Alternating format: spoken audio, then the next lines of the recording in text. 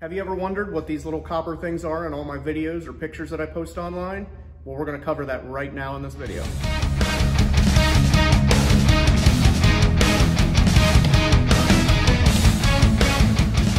So I've been wanting to make this video for a long time, and I'm finally just now getting around to it. So a lot of my posts on Instagram and Facebook, people always ask me, what is this copper thing that's in the background? Is it a magnet? Is it a pin? Is it a bullet? You know, I always get, what is this? So we're gonna cover exactly what a Cleco is by definition, and I'm gonna show you how it works. A Cleco is a temporary fastener developed by the Cleveland Pneumatic Tool Company.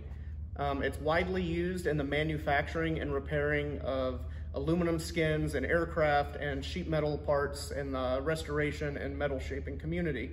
It's used as a temporary fastener for sheets of material to go together, hold parts such as stiffeners, frames, quarter panels, roof inserts, that holds them all together temporarily until they can be permanently joined together by welding or riveting, whatever your application is. All right, so this is a Cleco, and you can see the two barbs there at the end.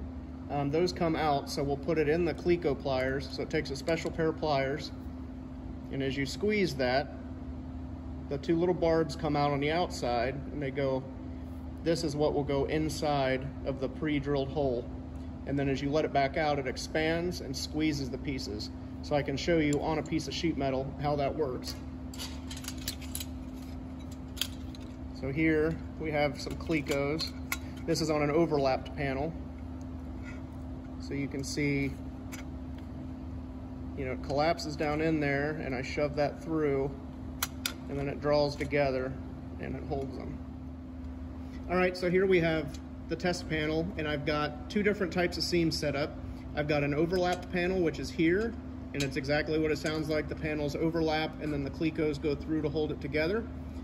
I do that a lot, and I'll overlap it, and then I'll scribe this line, and I'll trim it, file it, and then I'll butt weld everything. The other option, which you can do towards the beginning or later on, is you can set it up as a butt weld seam, and I use and make these little Cleco bridge tabs. They come in, that's an 8 one on here 6, and a 4. I'll drop the link to that in the video description if anybody's interested in those. So what you can do,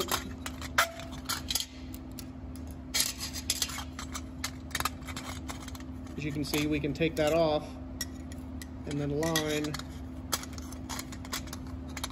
everything back up.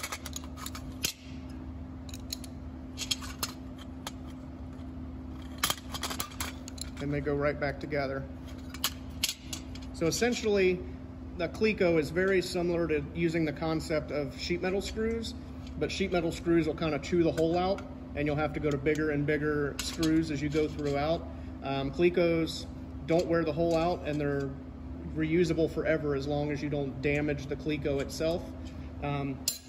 Clecos come in all kinds of different sizes and shapes. This is just a standard one for like an 1/8 inch hole.